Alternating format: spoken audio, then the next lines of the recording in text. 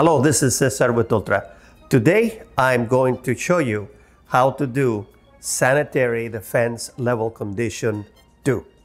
On a prior presentation, we review the 3 defense level conditions. Today, we're going to be reviewing Sanitary Level Condition 2.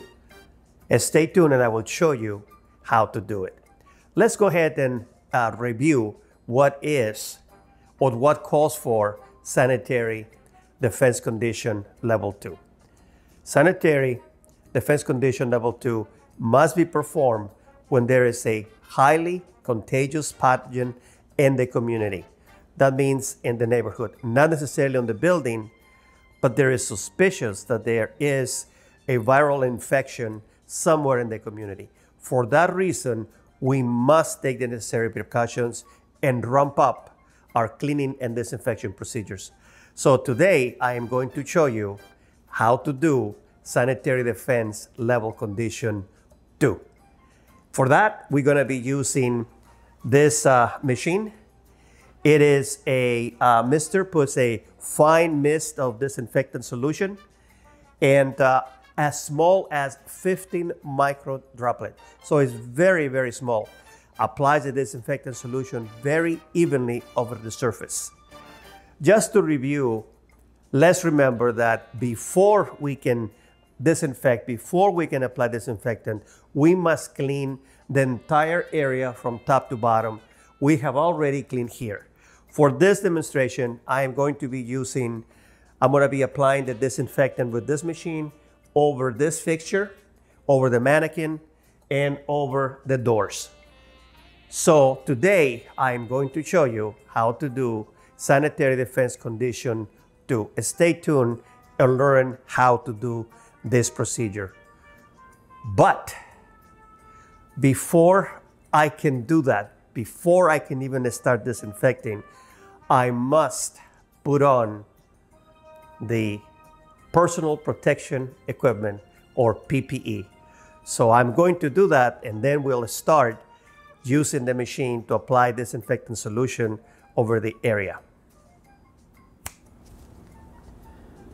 So now that I have my personal protection equipment, we'll go ahead and start disinfecting. By the way, for this procedure, you must have goggles, a mask, and gloves.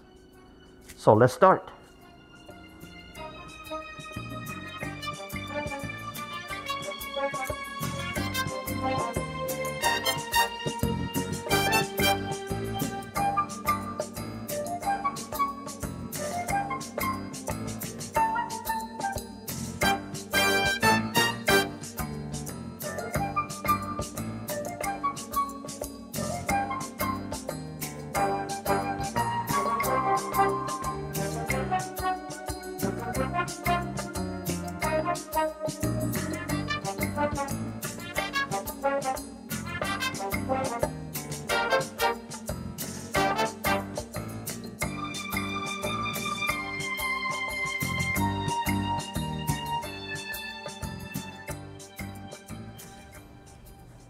Now we have finished our video on how to clean and disinfect under a Sanitary Defense Condition Level 2.